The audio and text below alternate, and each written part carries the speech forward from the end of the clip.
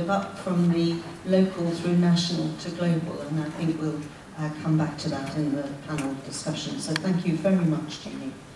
It's now my pleasure to ask Finn Mortensen, who's the Executive Director from State of Green in Denmark. Finn, what would you like to tell us?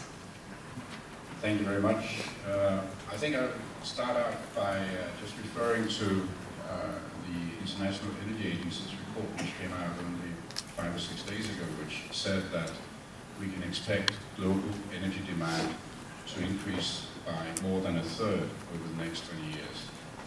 Now that evidently puts a lot of pressure on all of us around the world to become much more energy efficient and to move into a renewable path.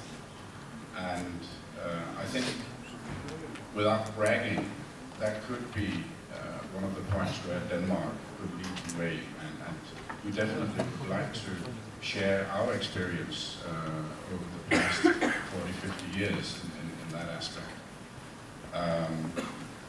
I need to say State of Green is a public-private partnership. We're not for profit.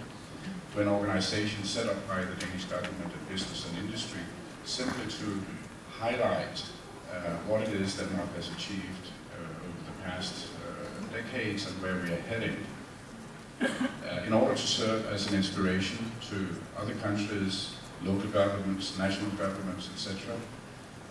I agree, it's a lot easier to decide on things if